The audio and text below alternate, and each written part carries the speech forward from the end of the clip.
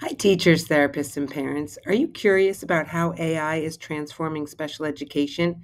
This weekend, I'm at the New York State School Board Association conference, learning all about how AI can support students with disabilities and all students and staff at schools. Stick with me until the end, because I've got a link in the comments where you can access a full list of ways to help students with artificial intelligence in special education. Trust me, you don't want to miss this. Sorry, I'm getting a cold or getting over a cold.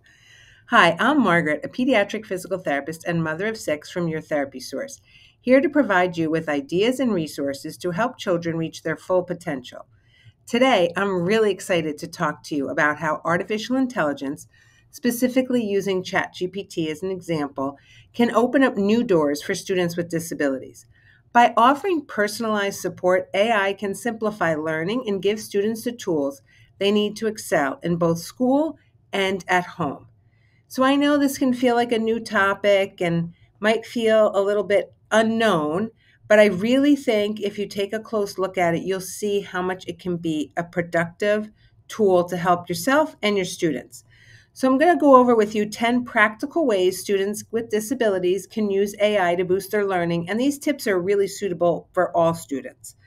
So, to begin with, it can be used to simplify lesson content. AI can break down complex topics into easier, more digestible explanations with a click of a button, making tough subjects less intimidating. How about homework assistance? ChatGPT can guide students through tricky assignments, offering hints and explanations instead of just answers. Essay writing guidance? You need help structuring an essay? AI can suggest outlines and organization tips, helping students get their thoughts in order. How about math problems? We know this is a struggle for a lot of students, and artificial intelligence can provide step by step solutions, helping students not only get the answer, but understand the process behind it. So when they know and follow the steps on how to solve it, it can really help them. Reading comprehension support, maybe a student struggling with difficult text, and ChatGPT can offer summaries or help clarify the main ideas to boost comprehension. Creating social stories, need help with that? AI can assist in developing social stories to help students understand social cues and navigate everyday situations with confidence, just with a click of a button. How about practicing conversations? For students working on communication skills, AI can simulate conversations, offering a safe space to practice responses. So it can really be a helpful tool. And really organizational tips. ChatGPT can help students organize school materials and manage their time effectively, especially for bigger projects. You could ask it to give you a timeline. Self regulation. I talk about this all the time. You can use AI to give you some self regulation strategy suggestions. Maybe you can get some techniques recommended to help students manage their emotions and behaviors, supporting students in maintaining focus throughout the day.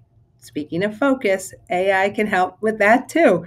If you're struggling to concentrate, AI can offer personalized strategies to minimize distractions and to stay on task. So, as you can see, AI has the potential to be a really powerful tool in special education, providing personalized support in ways that truly enhance learning. So, it's really important to teach students how to use this technology, though, and to use it responsibly, focusing on growth rather than shortcuts. And you get better with the tool the more you use it. So, if you want to learn more on how it can help your students, click in the link in the comments for a full list of AI ideas and tips on how to use them in special education.